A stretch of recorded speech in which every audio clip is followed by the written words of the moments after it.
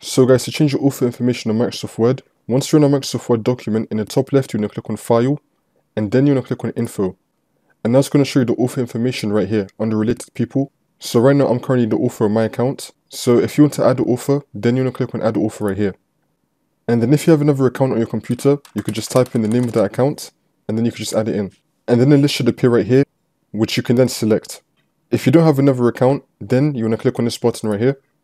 And then where it says to, you just want to type in the new author name. So once you type in the new author name right here, you want to click on OK. And then you can click on cancel twice. And now the new author will appear. If you also see any accounts right here that you want to add, in my case I don't have anything else, but you could just select an account right here and then you can click on OK.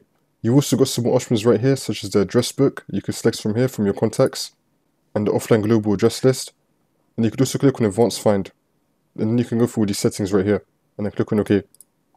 And then once you've done all that and you have your new author, let's say that you want to remove the original author, you want to right click on the name and then you want to click on remove person. And then that's how you do it.